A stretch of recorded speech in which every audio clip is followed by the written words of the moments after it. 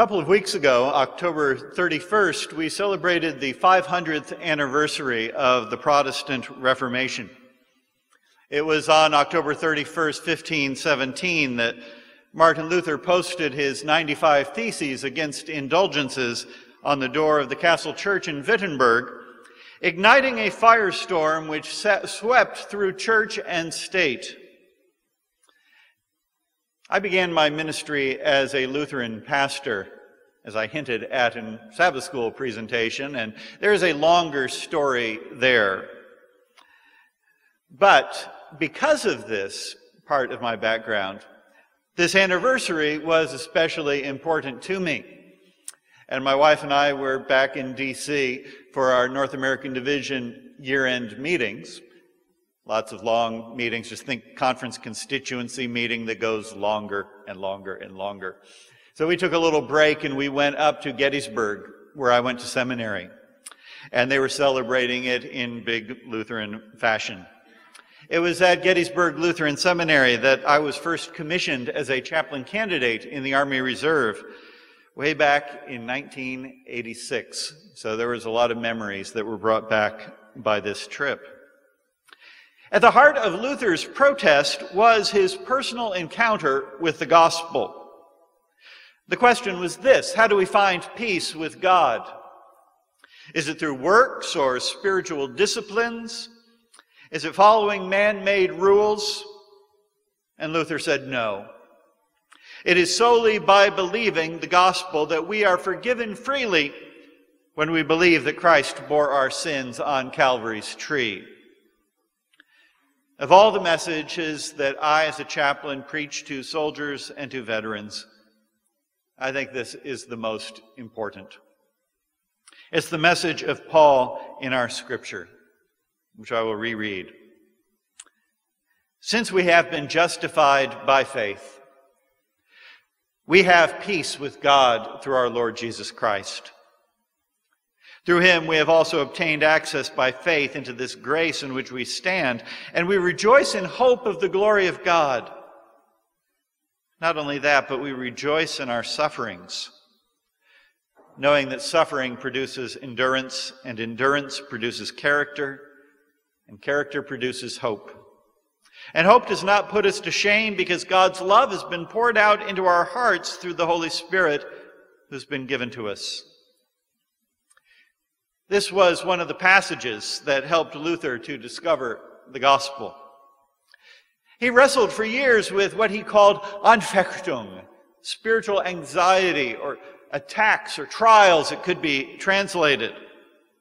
And it was in the gospel that he discovered peace. Luther knew he wasn't alone. He knew that soldiers wrestled as well with spiritual anxiety and trials. In 1525, he wrote a little booklet called Whether Soldiers Too Can Be Saved. He wrote the book to answer some questions that were asked of him by a knight, Asche von Kram. It was a tense time. There was a lot of anxiety all through Europe. War seemed inevitable.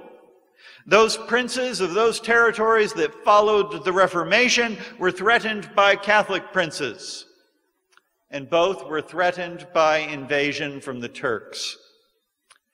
And many soldiers questioned their roles, because there were also the Anabaptists who were saying Christians should have nothing to do with the military, should not wear mustaches that remind you of the military, should not wear big brass buttons that remind you of the military, but instead Christians should withdraw completely and not vote, not serve as police, not serve as judges, not have anything to do. Come out of her, my people, they believed, and took that very seriously. So Luther wrote in his tract, some soldiers have doubts. Others have so completely given themselves up for lost that they no longer even ask questions about God, and they throw both their souls and their consciences to the winds. I myself have heard some of them say that if they thought too much about these problems, they would never be able to go to war again. And he adds, one would think that war was such an absorbing matter that they were unable to think about God in their souls. Actually, however, we ought to think most about God and our souls when we are in danger of death. The old saying, there are no atheists in foxholes, touching that same point. Now, in this pamphlet, Luther's main task was addressing the anxiety related to whether Christians could even put on a uniform. So he focused on upholding the legitimacy of the profession. He referred to John the Baptist when some soldiers there in the crowd came to John the Baptist and said, "What can we do?" And he didn't tell them take off their uniforms. He didn't tell them leave the military, but he said, "Stop complaining about your pay," something that soldiers still have not learned. He said, "Don't defraud people, don't be violent to people, but do your duty honorably." So Luther, in this pamphlet, repeats those biblical texts, and he repeats the basic principles of the just war theory, telling von Crom that the only just wars are those defensive ones, not those where a prince simply wants to expand his territory. It is when a country is attacked, Luther reiterates what had been Christian teaching for 1,000 years, then it is that a ruler has an obligation to protect his people from the enemy's attack. But he cautioned, you ought not to think that that justifies anything you do and plunge headlong into battle. That does not give you God's guarantee that you will win. Indeed, such confidence may result in your defeat, even though you have a just cause for fighting the war. For God cannot endure such pride. Rather, God wants to be feared, and he wants to hear us sing from our hearts a song like this: "Dear Lord, you see that I have to go to war, though I would rather not. I do not trust, however, in the justice of my cause, but in your grace and mercy. For I know that if I were to rely on the justness of my cause and were confident because of it, you would rightly let me fall as one whose fall was just, because I relied upon my being right and not upon your sheer grace and kindness." So he'd say to a nation, don't get cocky. Just because you've done great in the past, just because you were attacked, does not mean you have the right to fight a war any way that you think, or to imagine that God is on your side. You must always come before God in humility. This was Luther's response to so many of our crises and our qualms. Have faith in God. It isn't about you. It isn't about your strength. It isn't about your knowledge, all of which can be swept aside in an instant. And then what will you do? In your darkness, in your despair, in your doubt, are you going to rest upon your own abilities and your strengths and your skills, weak and frail as they are, or will you cling to God's mercy and trust in his strength? Some soldiers have doubts, Luther wrote, and that hasn't changed over the past 500 years. There are soldiers and airmen and Marines and sailors and coasties who have doubts today. There are soldiers and veterans who have given up, who do not think that they can think of God, who do not think they can pray to God. There are soldiers and veterans today who are broken, who are hurting. You may have heard the number that there is an average of 20 veterans a day who die by suicide. In the past 16 years of war, more service members have died by suicide than have died in combat. This past couple of weeks ago at our North American Division year-end meetings, our Secretary, Alex Bryant, put out the numbers that about 37,000 people joined the Seventh-day Adventist Church in North America through baptism or profession of faith last year. 37,000. Well, in that same time, there were 45,000 in America who died by suicide. There are more people who die in car accidents in Texas than join the Seventh-day Adventist Church each year. These are the things that we need to look at before we start boasting of numbers. What is our impact on the world when more people would rather die by suicide than who join our church?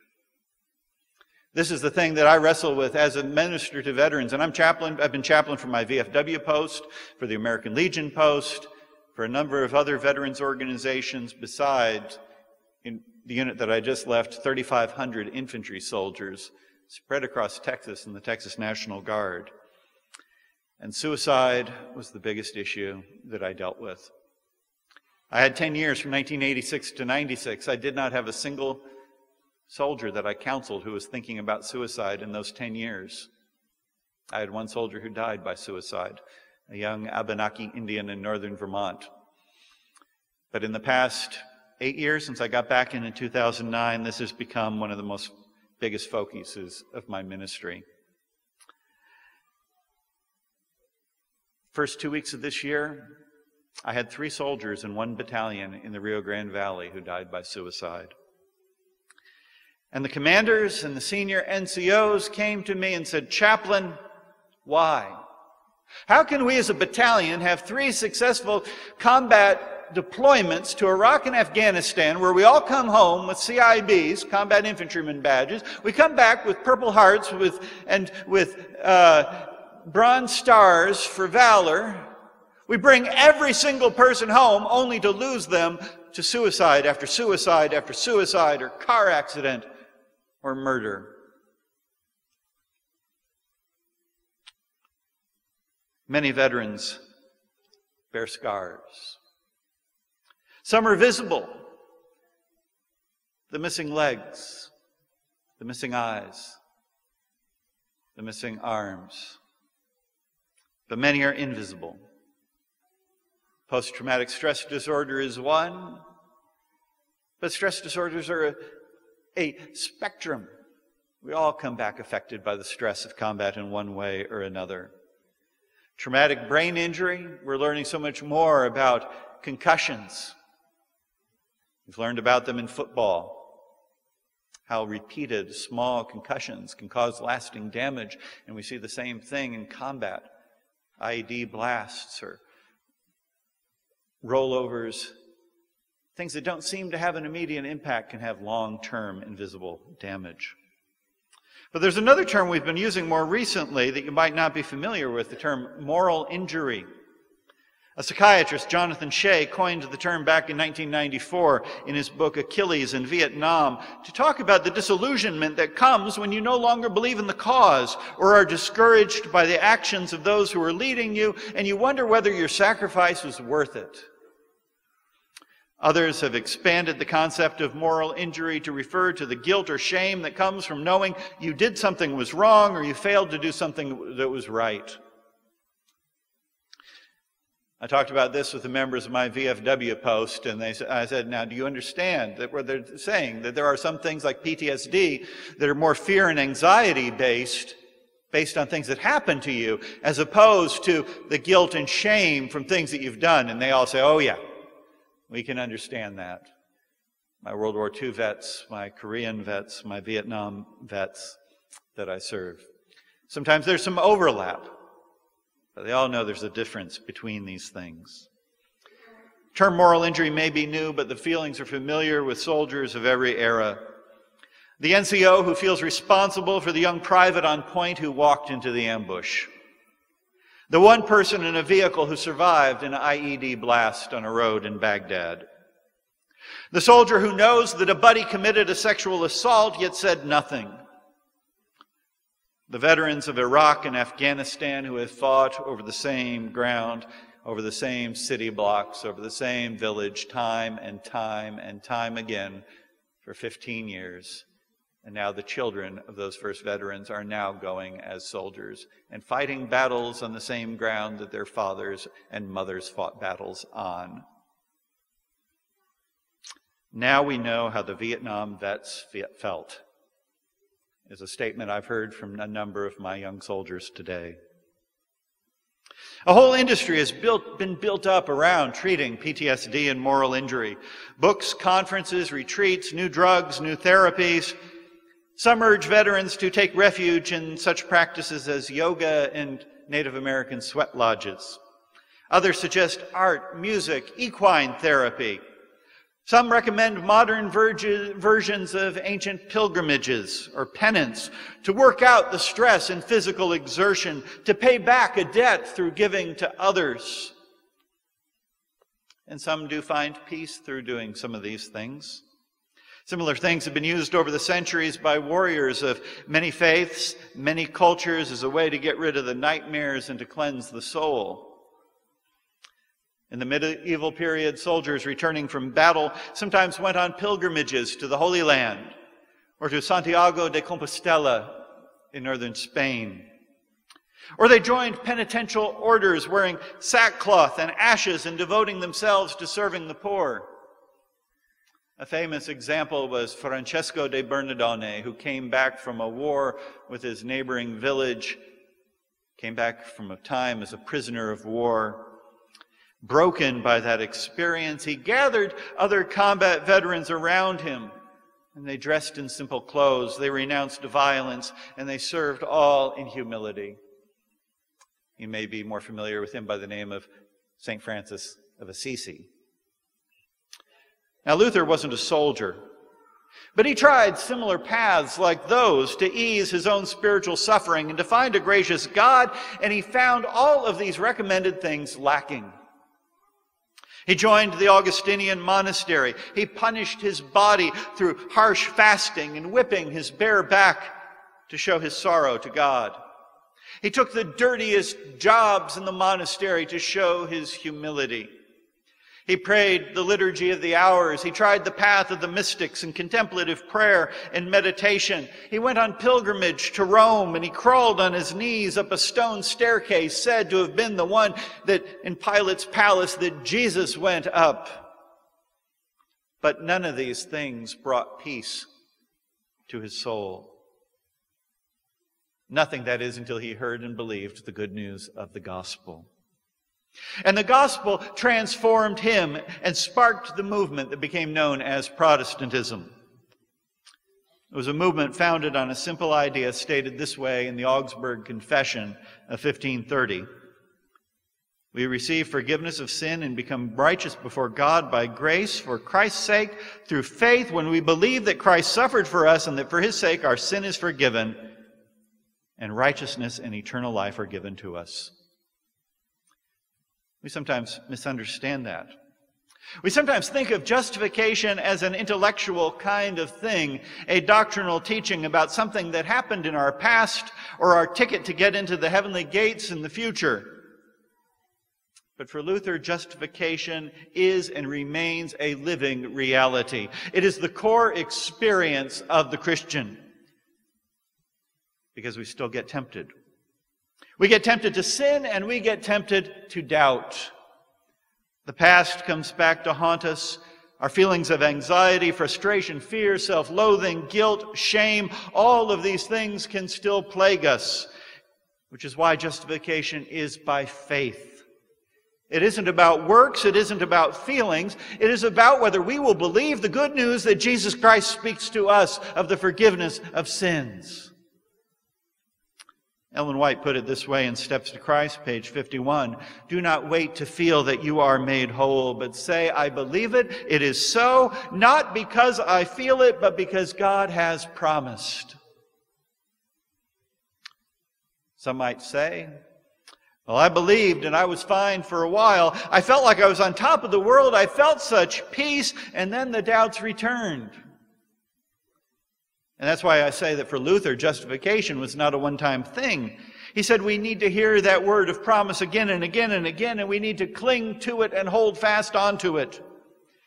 We need to remember especially those times that we heard that word of forgiveness spoken to us directly. And Luther pointed to two. One was when we were baptized. And we hear the word of promise that Jesus said, whoever believes and is baptized will be saved. Mark 16:16. Not that it's something magical. But baptism, Luther said, is a kind of a visible word. It's a way that the word of the gospel is presented to us in a way that we can see, that we can feel, that we can grasp onto. So he said, to appreciate and use baptism aright, we must draw strength and comfort from it when our sins or conscience oppress us, and we must retort and say back to the devil, but I am baptized, and I know that I have the promise in Jesus of eternal life. Some Adventists, and I underscore this point, because some Adventists treat baptism as something that you need to do again and again and again every time you feel sorry for your sins. Have you heard that? If you've ever been to a youth revival, you have. Some evangelists push the practice of rebaptism, especially in our youth. And I have seen people who tell me they've been baptized 3, 4, 5, 6, 7 times before they got 25. Our church manual warns against rebaptism for emotional reasons, or every time you have a revival. It cheapens baptism. So what our official teaching is the same as what Luther said. If your experience grows cold, then what you do is repent. You have revival. You believe again what was said to you. You turn around and get going again. Instead of going to baptism, you go to communion. That's the second place where Luther saw the gospel preached in a tangible way, where we see the word of promise in something that we can touch. Bread that is broken with the words, "This is my body given for you." A cup that is shared with the words, "For you, for the forgiveness of sins." This is what justification is for Luther. Believing that word when it is spoken to you so directly and plainly. Grasping that bread and believing that promise is meant for you. If we believed that, communion would not be the Sabbath where we have the smallest crowds in our church. It would be the time when people come to hear and to grasp and to hold on to that promise given here. Compare this with Ellen White, Desire of Ages, page 659. The communion service was not to be a season of sorrowing. This was not its purpose. As the Lord's disciples gather around his table, they are not to remember and lament their shortcomings. They are not to dwell upon their past religious experience, whether that experience has been elevating or depressing. They are not to recall the differences between them and their brethren. The preparatory service has embraced all of this. You know, in early Adventism, they didn't always have the foot washing service at the same time or on the same day as the breaking of the bread. That was a service that was focused just to focus on the call to repentance, so that when you came together to share the bread and the wine, you were there to rejoice. Sister White continued, the self-examination, the confession of sin, the reconciling of differences has all been done. Now they come to meet with Christ. They are not to stand in the shadow of the cross, but in its saving light. They are to open the soul to the bright beams of the Sun of Righteousness, with hearts cleansed by Christ's most precious blood, in full consciousness of his presence, although unseen. They are to hear his words, "Peace I leave with you, my peace I give unto you. Not as the world giveth, give I unto you." Justification is not a doctrine or a calculation of how we measure out the difference between justification and sanctification. That's how some of the folks that I heard as a college student back in the 80s, speaking with Australian accents, sometimes made justification to seem. It was all some intellectual thing. But for Luther, it is about the power of the forgiveness, the word of forgiveness spoken to you in your trial and in your doubt that gives you peace with God. We don't get beyond justification. We don't get to the point where we don't need to hear the gospel because we forget, we doubt, we have emotional swings, and so we need the preached word. We need hymns that remind us of the gospel. We need to remember our baptism when we get our feet washed. We need the communion service because, as Luther put it, the promise of the gospel cannot be beaten into our ears enough or too much. That leads to the old question, does that mean we don't grow? Does it mean there's no place for sanctification? Not at all. It happens. It happens slowly, sometimes so slowly we don't see. It's like seed grown in the ground in the winter. Luther used this illustration. All winter long, it's a, quote, a dead, moldy, decaying thing covered with frost and snow. But under that covering, something's working. And new life has taken root, and it is sprouting, and it is growing. Faith and hope assure us that there is something alive, and it will be fully revealed in God's good time. This sense of hope is what we need today as soldiers and as veterans when we think back on our experience. When we remember the loss of friends, when we remember the trauma that we have seen. When we cry out in despair, wondering whether our sacrifice, our time away from home, whether that was worth it. When we remember things that we did or failed to do on the battlefield. There is only one thing that will give us peace of mind. There is only one thing which washes away the past and gives us hope for the future. And that one thing is the gospel of Jesus Christ. I turn you back to Paul's words. And I hope you come out to our Sabbath school to study this book of Romans this quarter. Therefore, since we have been justified by faith, we have peace with God through our Lord Jesus Christ.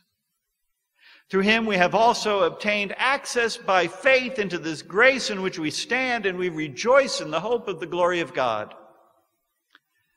Not only that, but we rejoice in our sufferings, knowing that suffering produces endurance, and endurance produces character, and character produces hope, and hope does not put us to shame because God's love has been poured out into our hearts through the Holy Spirit that has been given to us. May that peace of God, which passes all understanding, comfort your hearts and your minds through Jesus Christ our Lord. Amen.